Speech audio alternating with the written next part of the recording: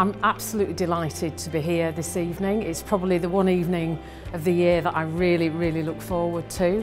It's about celebrating our staff, our fundraisers and our volunteers.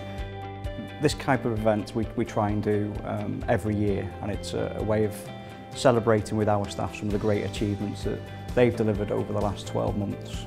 And it is really important. People are working really hard, and it's hard in the moment sometimes to give recognition to some of the great work that is achieved in really difficult circumstances working in the NHS at the moment. We have 5,000 employees who do wonderful things every day for our patients. Great customer care, great service, really ensuring that they get the best possible treatment, the best possible patient care.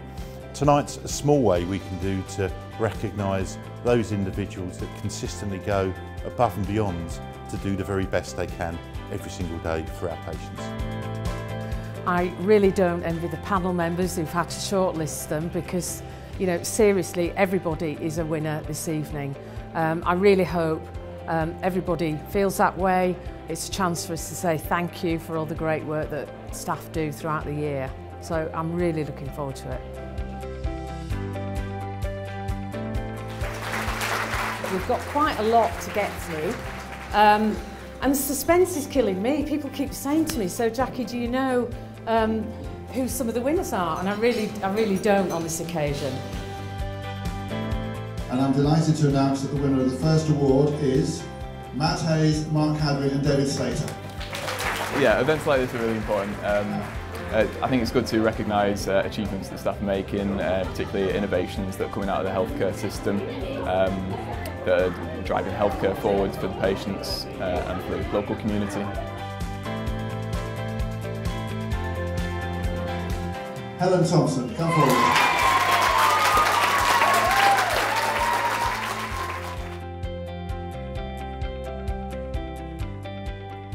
Andrew Tinkler. Yeah, I wish I knew why I was chosen, really, and I'm really honoured to win this award, the Student Award. Which one of you two is Gillian? Day? Yes, you. come forward, it's you. It was a thrill to be actually nominated, but to win is it's fantastic. Because I wouldn't be standing here today winning this award if it wasn't for my team and the clinical team that I've worked with very closely. Danny? Chris? I wasn't expecting to win it, to be honest. I sort of came and I thought it's going to be a great night, you know, I enjoy myself. I really didn't expect it. It's great, yeah, it really is. Just, like I said, just had no idea. David and Eleanor Wood.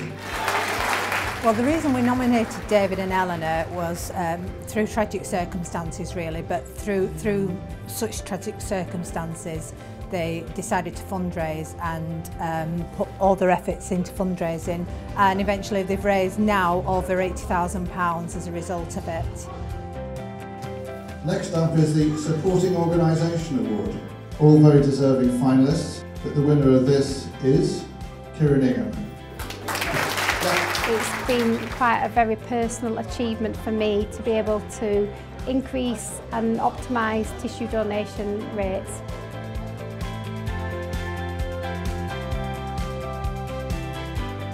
The one who can't be here tonight, Debbie Crawford.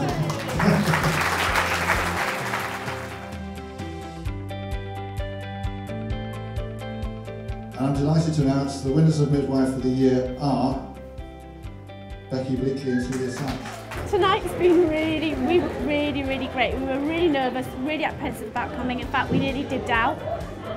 So glad we came because it's been great, hasn't it? That's been a good night, yeah. And it's great that we've been nominated because it just shows that the work that we do with bereaved parents is really important.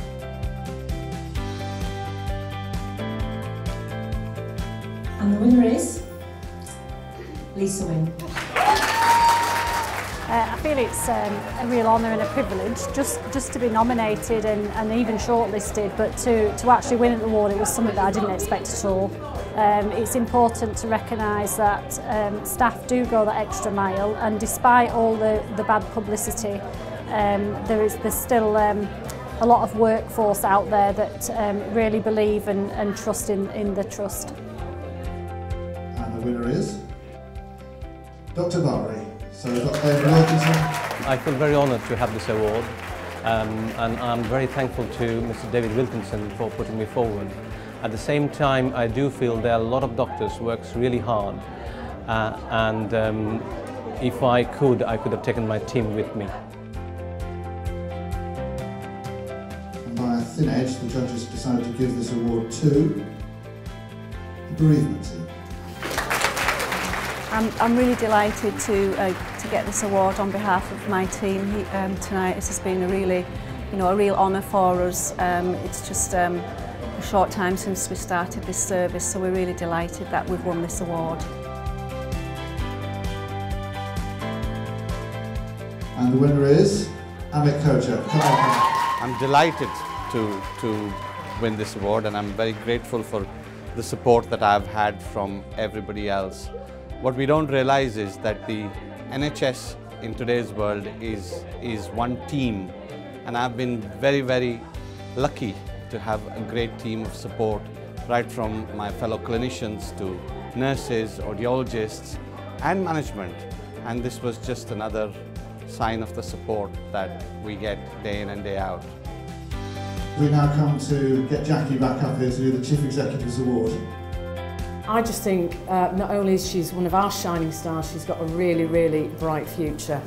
So Pauline Turner, please come up.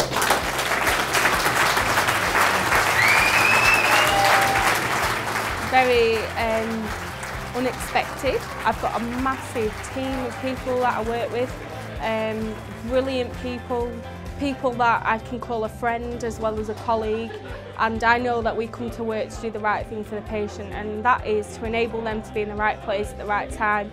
So as part of being the team and leading discharge, I know that I come to work to look after patients and get them home when they're ready to be at home.